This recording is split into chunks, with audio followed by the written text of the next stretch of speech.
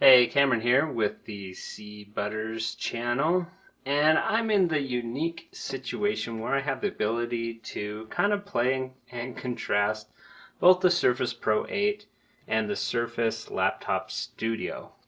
Now, going into this generation, I was super excited to be having two of these devices coming through at the same time, both of them complete redesigns, or both are complete redesigns of their respective models. The Surface Laptop Studio replacing the Surface Book series of laptop, which I have really enjoyed. But I've always had a very soft spot in my heart for the Surface Pro ever since the Surface Pro 3, because I've used every single version since then. But one of the things that had me choosing the Surface Book over Surface Pro was the fact that it had those extra NVIDIA graphics inside the Surface Book, which the Surface Laptop Studio carries that tradition, but we now have Thunderbolt ports, which changes the scenario a little bit because you can now use eGPUs. So when these devices were announced, I was all in on the Surface Laptop Studio, but I decided to go ahead and order both of them so I could decide which one really fit me best and go from there. So this video is going to contrast and compare the Surface Pro 8 and the Surface Laptop Studio, but more from the perspective of me. So hopefully that's useful to you, but that's the way I'm going to come at it in this video. Here's the thing. If we look at the size of these devices, I'm going to go ahead and shut those down. Let's put the Pro 8 on top of the Surface Laptop Studio, and you can see that it's quite a bit bigger, but not much bigger than you would think. I was excited because I always thought the Surface Book 15-inch was a little too large. I actually preferred the Surface Book 13-inch size, but for the better graphics, I always went with the 15-inch Surface Book. So it's kind of nice to see this in-between model hit the market. I think it's exactly the right size that it needs to be. Now, when I pulled like I say, I was very excited about this device, but when I first pulled it out of the box, I noticed that it felt a little bit heavy. It felt heavier than Surface Book 315, but only because it's a little more dense. And Surface Book 315 is a bigger device. It kind of has like that wedge-shaped hinge that comes out, and the net effect was it didn't feel quite as heavy as this device felt. It's still not, it's still very manageable. It's not a big device by any means, but it is dense. And also the other thing that I started thinking when I first opened up this device was, hey, I expected, to some extent, I expected that it would actually hold a position here. Like, I was thinking you could kind of have it float over the keyboard and you'd still be able to reach your hand underneath. I think some of the marketing material that Microsoft put out kind of almost even portrayed it that way, usually with a hand holding it, so they weren't really being disingenuous, but you're not going to use it like this with it flapping around with access to the keyboard. I thought you may be able to write but still hit keys underneath, which would be really cool. Because once you have it here, supplanted with the magnets here, it does create a really nice wedge. But in my head, and I'll get to where my opinion maybe has changed in a second here, but I just thought, who's gonna use it like this? Who in their right mind is gonna actually yeah, you got the mouse, you got some touch, okay, that's fine. But if I'm going to use it as a tablet, I'm just going to bring it down and use it as a tablet, is what I was thinking. And then I got holding it as a tablet, and it's 4 pounds. I mean, the Surface Book 3 could be heavy, but once you pop the top off, you had a very light, although large, tablet, but very light compared to this 4-pound chonker here. So the tablet mode, I was just like, I just don't know if I see myself, you know, crooking this in one arm and riding with it. So my initial impression of the Surface Laptop Studio was I was a little disappointed coming into it. So that has changed a little bit. I have come to appreciate the nuance of this device, especially when sitting on the couch with this thing. If you have this on your lap, it feels awesome, especially versus if you have the Surface Pro on your lap. You kind of have this wedge hitting into your thighs.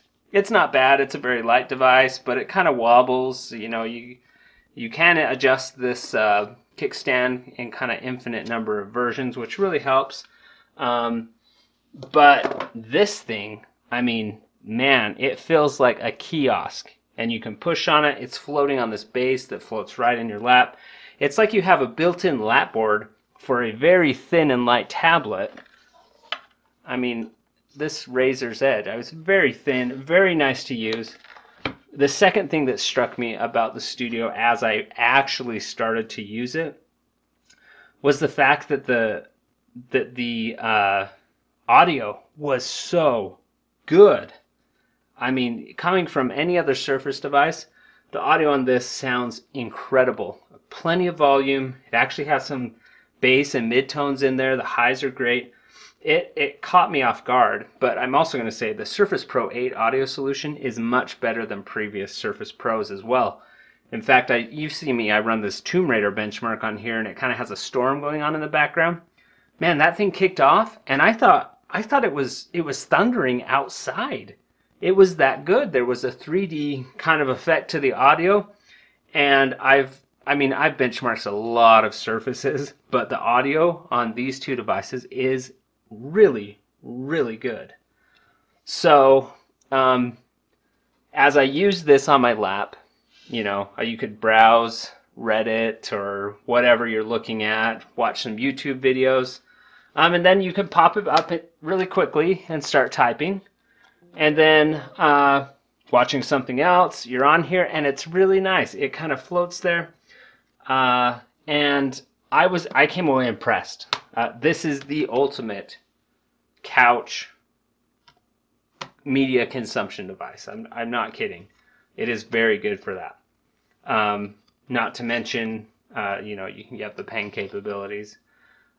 So even though at first glance I was disappointed with the Surface Studio and I started focusing on the Surface Pro 8, I've come to appreciate the Surface Studio a lot more. The haptics in the touchpad is really nice. Also, the attention to detail on this thing. Panos said that, and he's not wrong, because I'm going to show you a few things. Watch when I close this. Did you see that? Watch when it closes. Did you see how it subtly snaps into place and just lightly drops at the very end?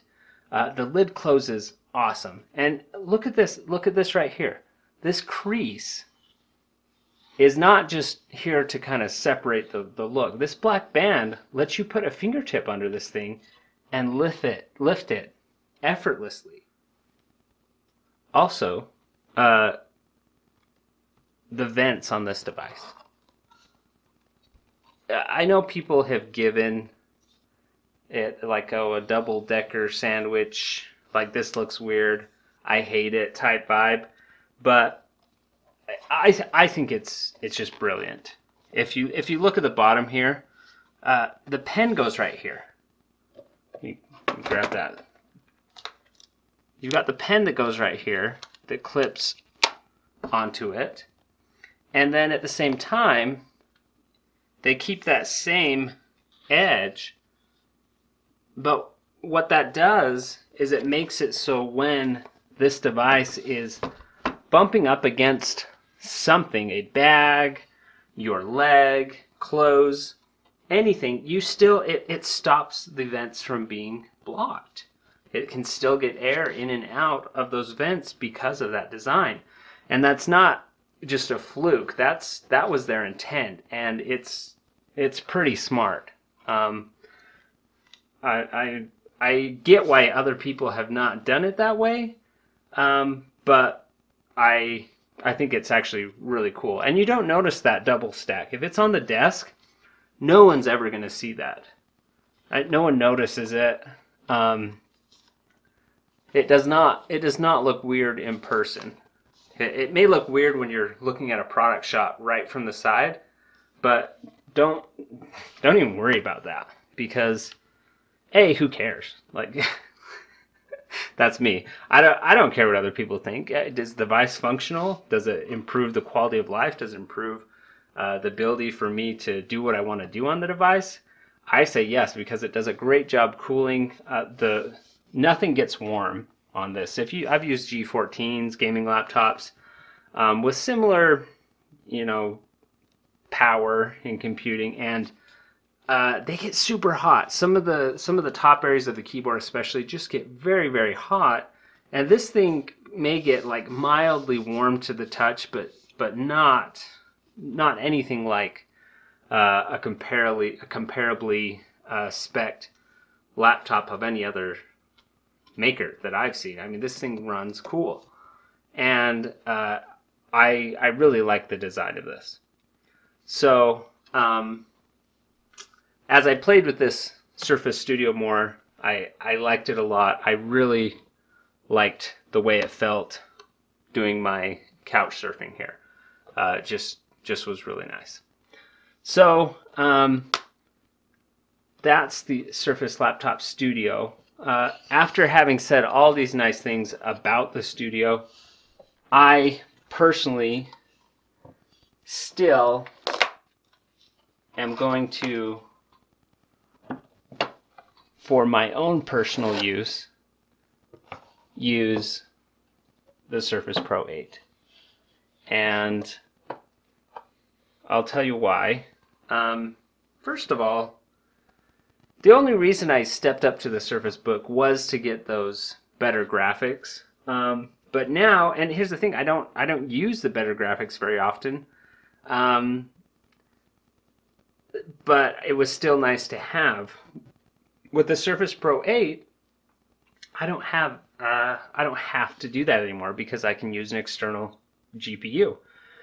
For the once or twice a month that I'm going to go play some games with friends or my brothers or whatever, I can do that. And I can do that using the exact same device that I do everything else with. I don't have to have a Surface for taking notes and for the design that I really love and love using in business, and then also have to carry around a gaming laptop, because I literally have done that. I've carried around a Surface Pro and a gaming laptop to have the best of both worlds. And while you can make the argument, well, now you have to carry around a Surface Pro and an external GPU. Well, I guess that's maybe a valid point. But that eGPU I can take when I know I'm going to need it, and I don't have to make sure that if I want to make sure I have things loaded, I can do it all on one device. I don't have to have two different computers and manage different accounts and manage different logins. I can do it all here, and when I want to use that external graphics, I have it. And for me, having the ability to have this lightweight tablet that I can pull off and use, for me, is nice. I take lots of notes in meetings, and I just love this form factor. Now, I haven't even gotten to some of the improvements necessarily of the Surface Pro 8 versus Surface Pro 7, but obviously the much larger screen that goes all the way to the edges. I love that they still left a bezel on the side. I mean, you need it for the type cover to clear, but People always made fun of the Surface Pro 7 for still having bezels like it did, but I was just like, what? If it had a tiny bezel, I'm not going to be able to hold it without tapping things. I love that they left 2 bezels. It's great. You get a much larger screen. It's still the right aspect ratio. It's great. Rounded edges feel very nice. The Surface Pro 8 has a bit more heft to it than a Surface Pro 7. This has, it's close to 2 pounds rather than being 1.7 on the Surface Pro 8. And part of that's just due to design, but it's also due to the fact that this chassis is now made out of aluminum instead of magnesium. And some of my friends and colleagues over on the Tablet PC forums have pointed out, hey, aluminum has 3x the heat dissipation of magnesium, which I think could play a big part into why I've seen, if you watch my throttling videos, it is performing very, very well. It is not going at a super high rate and then just clamping down and throttling down to, 800 megahertz and 12 watts like some of the Surfaces have done. This thing can run all day long at pretty much at least 20 watts. Which is a good amount of performance. And if you are in an air-conditioned room, have good ventilation, or throw a fan on it like you've seen me do all the time, if you do that, this thing can push 35 watts. 35 watts. That's incredible. So this is the most powerful Surface Pro we've ever seen. It's the most beautiful. It has an amazing screen. The resolution went up on this thing, where from the Surface Book, the Surface Laptop Studio actually loses resolution. So I just love this device. I love that I can do what I want with it, to have the flexibility to add a GPU on it. I love the type cover that I can just literally, it's fuzzy, it's durable. You can set it down on stuff and not worry that it's going to scratch or whatever. So that's why I decided I was going to stick with the Surface Pro 8. Now, the one thing I was missing out with the that I was giving me a little bit of heartache, because I was like, well, you know what? I just love this mode for browsing the web when it's down in this mode right here. But I also had a few of my friends over at the Tablet PC review forums point out something that I had forgotten long ago about the Surface Pro 8. And that was this. You can actually take the Surface Pro 8 and you can flip the cover back like this, and check it out. I now have that base that I want, that gave me that base feel for browsing on the couch, still bringing the screen closer to you, but it's also infinitely adjustable. The hinge on the Surface Studio does not have, it has 3 positions: tablet, laptop, and that kind of base tent mode. But the Surface Pro 8, it can be whatever angle you want. So that's actually kind of a plus for the Pro 8. And if you flip this back like this, you can get the same effect. And also that puts your pen in a super easy position. So for me, there was not enough benefit to stick with the Surface Studio, because this thing in tablet mode is kind of a beast, where the Surface Pro 8 is still, while it's a big boy tablet, it is not a heavy. I mean, this is double Surface Studio, double the weight if you're going to use it as a tablet. So for me, sticking with the Surface Pro 8, but I am going to say that I actually think that the Surface Laptop Studio has a ton of value. If you aren't or don't have the means or don't want to carry around two different pieces if you want the graphics. Anyone who wants something that's going to allow them to create with a pen a beautiful screen, unique design that improves your ability to get things done, I think the Surface Laptop Studio is an amazing piece of kit.